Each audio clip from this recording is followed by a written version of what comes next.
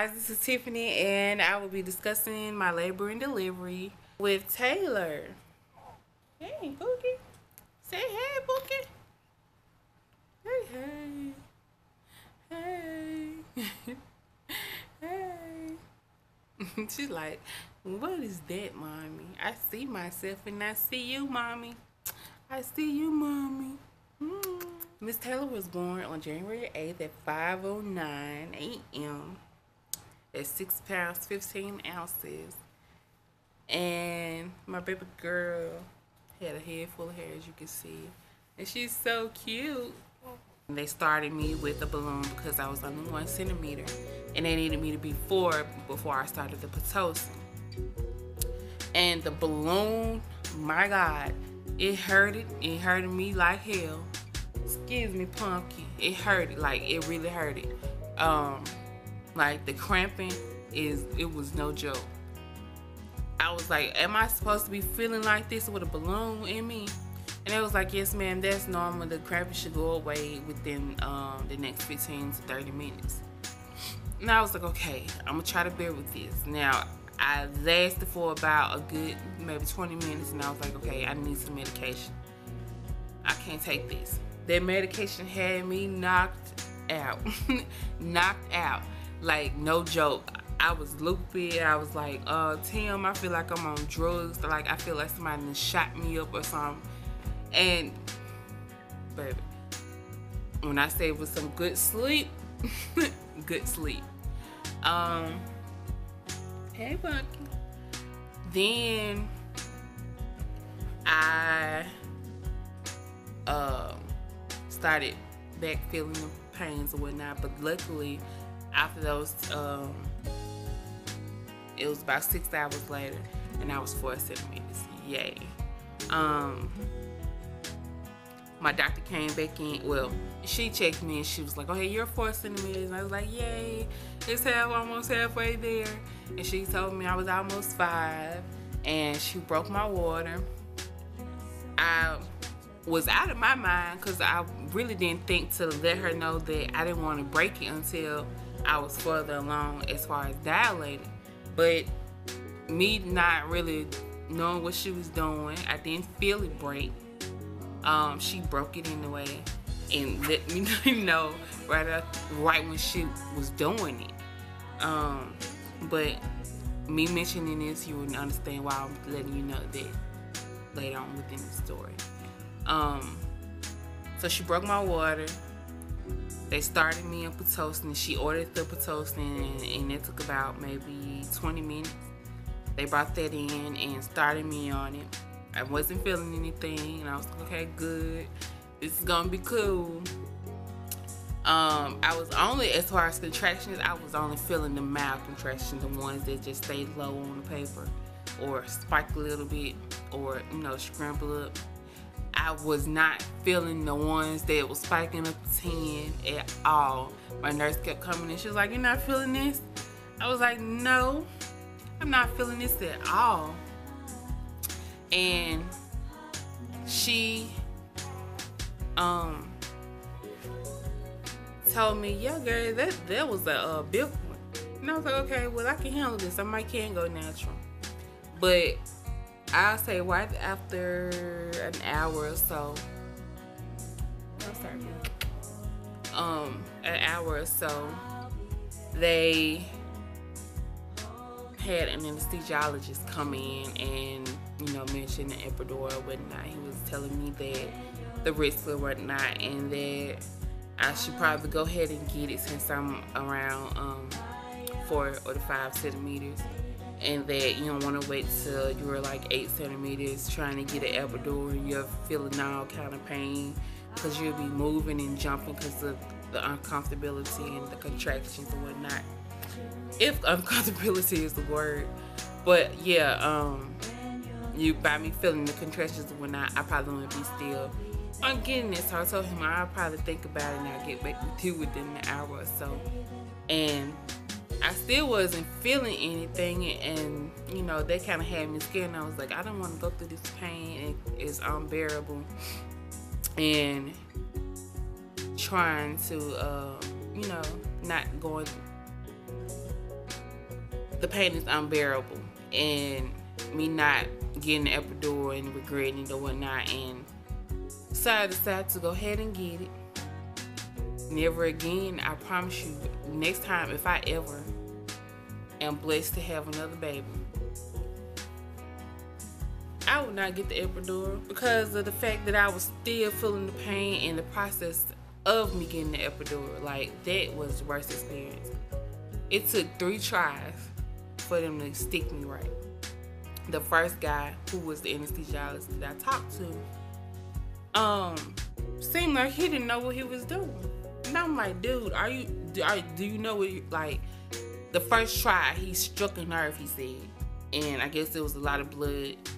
And I was like, okay, well, that part wasn't that bad. The second try, it felt like dude was sticking me in my, like, directly in my spine. I know it's supposed to be to where they're, you know, goes, I think, directly on top of the spine.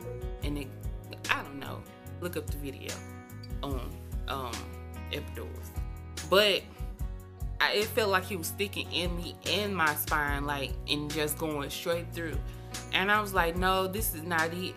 Like, mind you, a epidural, you getting stuck with the needle anyway. It felt like a bee sting. Now, that wasn't that bad. Like, you felt the sting. I didn't jump. Like, I can usually handle pain, kind of, sort of. As far as stuff like that. But he was feeling like, I don't know, it just seemed like he wasn't doing the right thing, so he ended up going to get another doctor who was more experienced, who had years on him, and he got it right the first try. And that was a bad experience, so I don't think I would ever get an epidural again. Never. Also, so after that, I was like, oh, I'm feeling my legs still, because usually I see like my best friend had her baby. She said that she couldn't feel her legs or anything, and I'm like, okay, well, am I supposed to not be feeling my legs? Like, I'm feeling my legs and I'm feeling the pain still as far as the little minor contractions. Like, I'm still feeling stuff. And she was like, well, you'll still feel pressure, and it's good that you're feeling your legs. We want you to feel your legs. So I was like, okay. Me not knowing any better. But the epidural, like, I felt like I could have done without because I was still feeling the pressure, and the pressure was feeling like regular old contractions. And later on throughout the day or night, I was still feeling, you know, like sharp pains because due to the fact that she was coming on down. Like, I was still trying to dilate, but Taylor, ma'am, baby girl was trying to come on up out of there. Like, the lower she kept getting, the more sharp pains I was feeling in my back and in my butt. My booty. But later on, I started getting the shakes, and like I was freezing, like just shaking. And then I was vomiting, like I was very nauseated. I did throw up in my hair, like just disgusting. Threw up in my hair, cause I'm telling my doctor, like, I feel like I need to vomit, and she was like, well, that's a part of the process. That means you're moving on along, and the dilation and whatnot. We getting there. And I was like, well, I think I need to do it right now. And she just sitting there talking to my husband. I was like, I need something to throw up in. I'm not finna throw up on myself. And so she finally went and got some, because I'm guessing she's thinking I'm just nauseating and wasn't the one to hurl. And I ended up throwing up as soon as they brought the bucket to me. Like, it was everywhere. And they cleaned me up, changed the padding on the beds, the sheets and whatnot. And later on, I ended up being 6 centimeters. Not sure at the time. But yeah.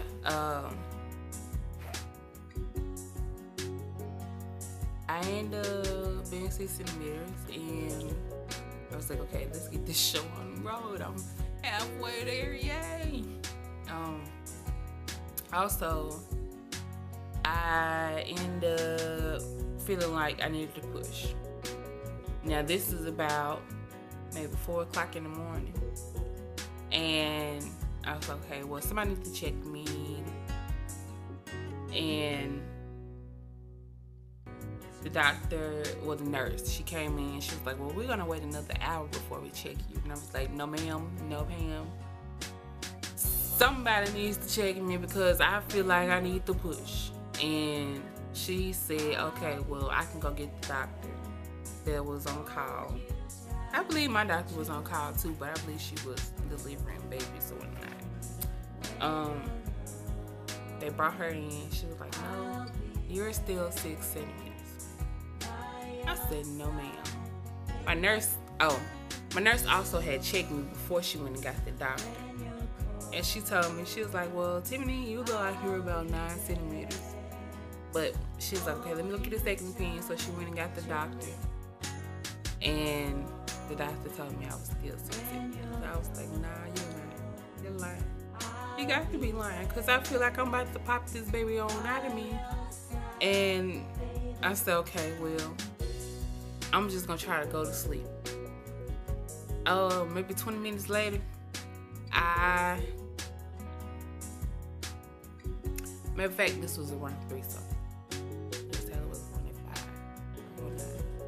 So it was around 3 something.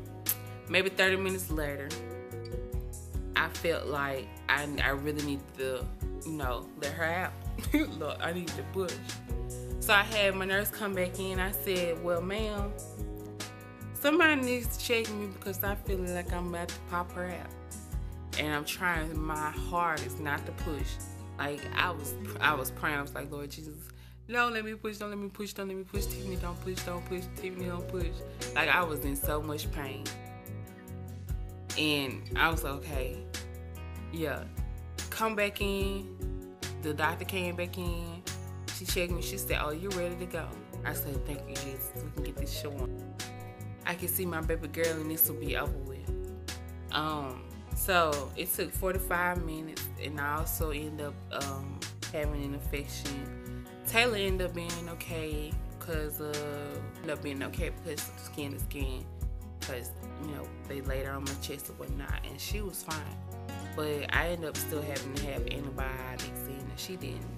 They sent her to transition just to check her out, keep an eye on her, and they, it was about 3 hours. They set me up in the other room, and they finally brought my baby girl to me, but I was knocked out. I was kind of glad for me to get the rest or not, because I was still sleepy. Tired. Like, I really didn't get as much sleep as I wanted as far as going through the